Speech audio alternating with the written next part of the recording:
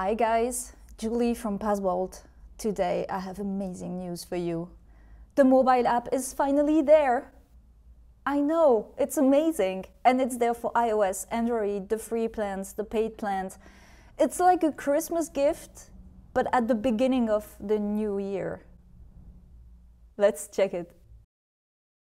Alright, before we start the setup, let's first download the app.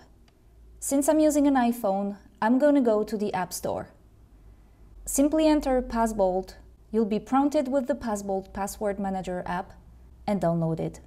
Once it's downloaded, open the app and select I have an existing account. For more convenience, I already opened my existing account in the browser. Now I'm prompted to go to the user settings.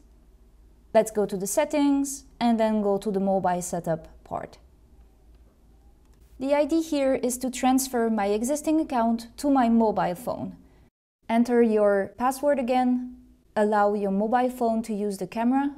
We use a set of QR codes to transfer the private key related to the user account to the mobile. Passbolt is based on an end-to-end public key cryptography, and a unique PGP private key is associated with each user account. And voila, this is done.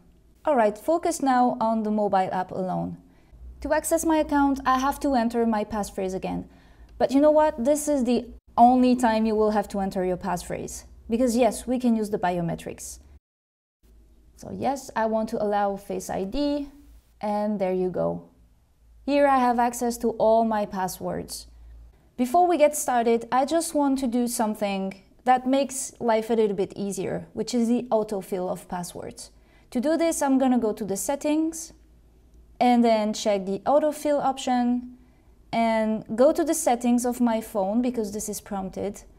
And there, I'm gonna simply say that Passbolt is authorized for autofill. The cool thing is that the app comes with a dark theme or a light theme, and it simply follows the default setting that you have set in your phone. So I'm using the dark theme because I really love it.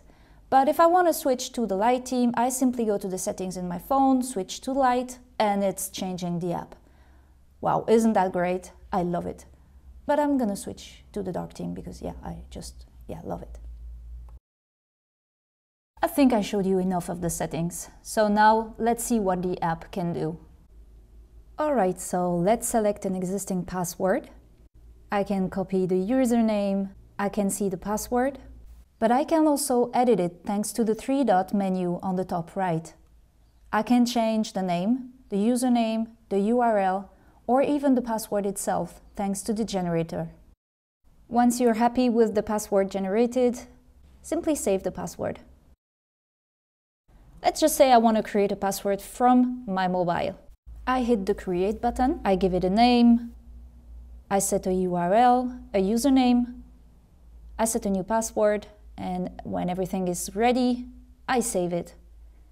The cool thing is that any action taken via the mobile app will be reflected instantly inside the workspace. So if I check my interface inside the browser, I can see the new password that I created.